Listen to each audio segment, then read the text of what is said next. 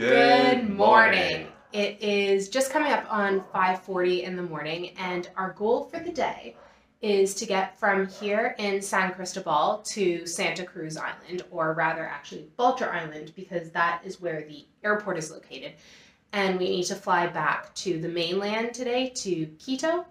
So none of how we're going to do this is going to be new for you, but just in case you need a reminder, this is how we're going to get there.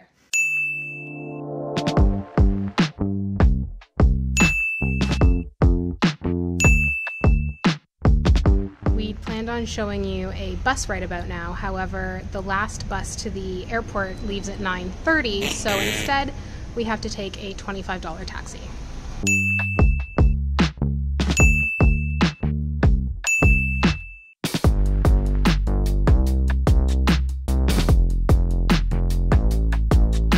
And just like 5 hours later, we are back at Seymour Airport here on Baltra Island.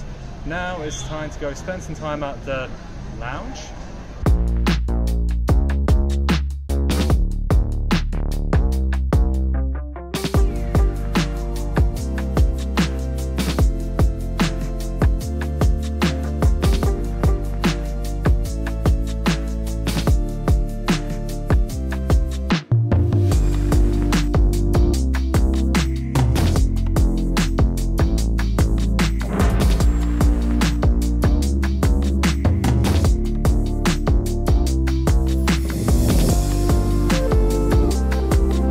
Okay, so after having spent a bit of time here, I now rescind the air quotes. I think the reason why I was a little bit uncertain at first is because prior to coming here, we'd read some pretty damning reviews about it.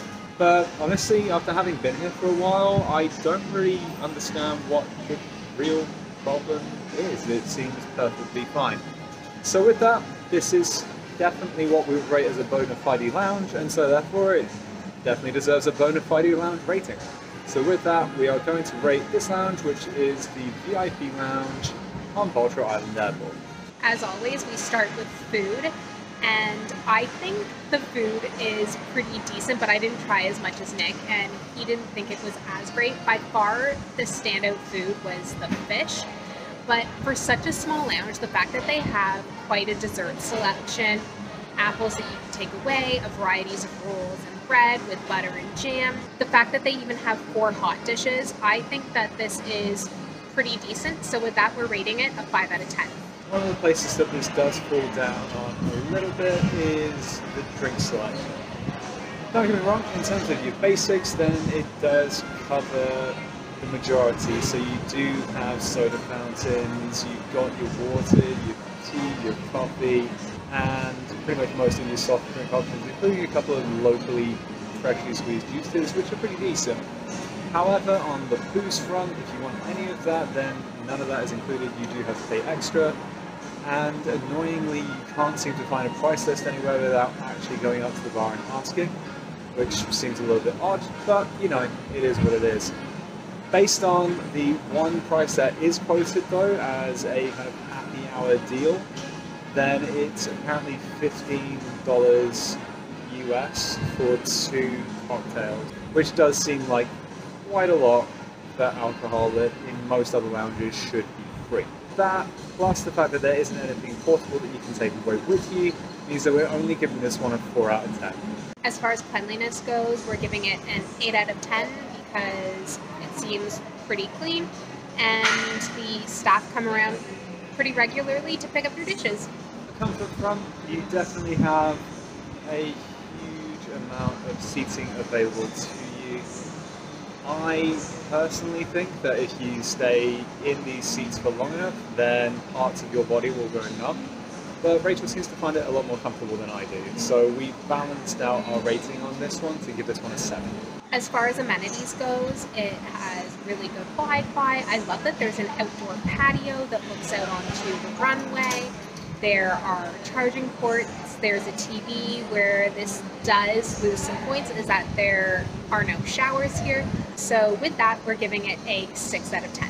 And that gives this lounge a total rating of 30 out of 50, which, considering our expectations when we were going into this, is pleasantly surprising, actually, even though this does land it in the bottom of the mid-table category. But after enjoying all of this, it is time to board our flight. So let's go.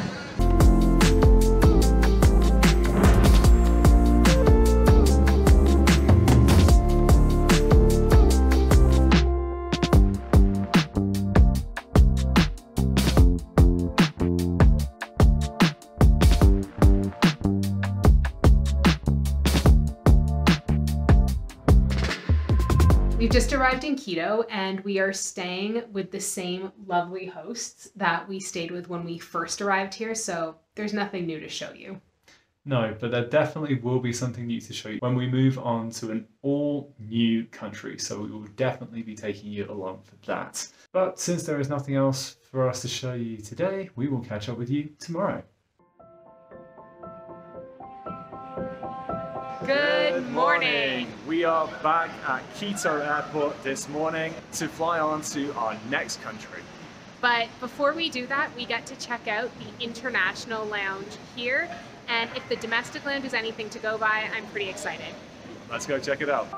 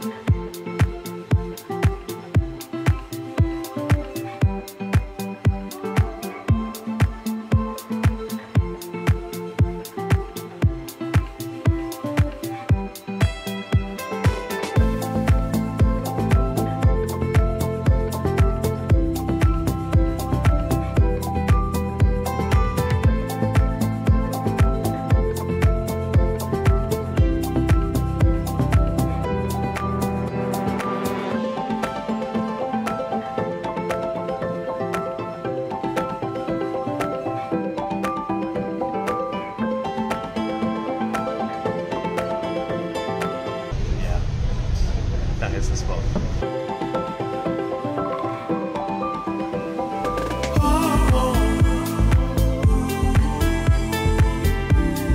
Today we're going to be rating the Sala VIP Lounge in Quito Airport in the International Terminal.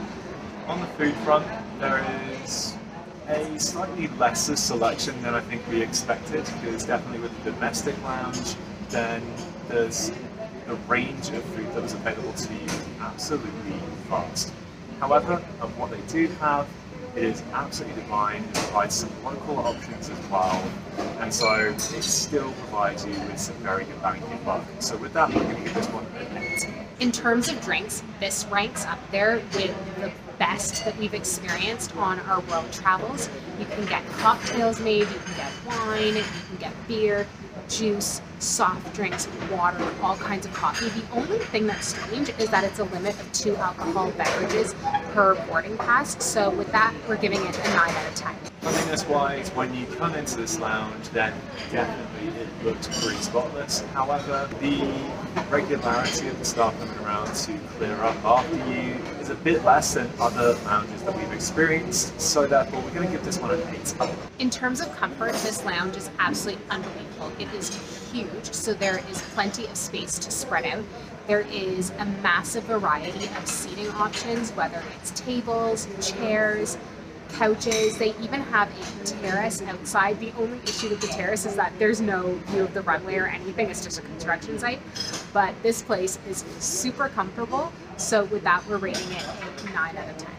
By way of amenities, then this definitely gives you more or less everything that you can possibly need. So there are showers, there is very good Wi-Fi in here as well. There's a business centre over by the door to the outdoor terrace, and the outdoor terrace is something that we've only experienced in Ecuadorian lounges now, so that's very unique. Otherwise, there's rest areas, TVs, charging ports. This is very, very well kitted out with pretty much everything you could possibly need from a lounge, while not providing you with a huge number of mod cons. So with that, we're actually going to give this one an 8.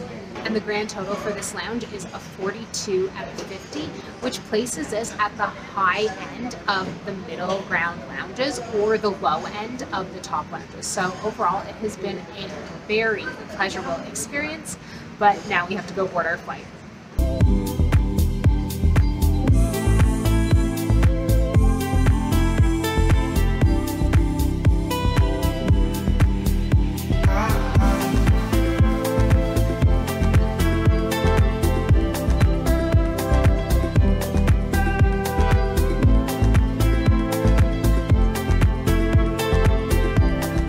Panama. We've just arrived and we heard about this one app called InDrive, which apparently is a similar kind of offering to Uber, Grab and a bunch of other ride shares, but apparently it's a bit cheaper. So we're giving this one a go. Hopefully it all works out. Typically this isn't our style to take an Uber or taxi because we're backpacking and normally it's so much more expensive, but it seemed very complicated to get from the airport. There was maybe a bus option, maybe a metro option, possibly had to switch terminals or take a bus to the main bus station or to the metro. I think this is one of the most difficult parts of coming to a new place, is just getting your bearings and figuring out where you are. So the chances that we actually take maybe public transportation back to the airport when we leave is significantly higher, but sometimes it's nice when you arrive to just have a direct ride to wherever you're staying. And so let's hope this works out.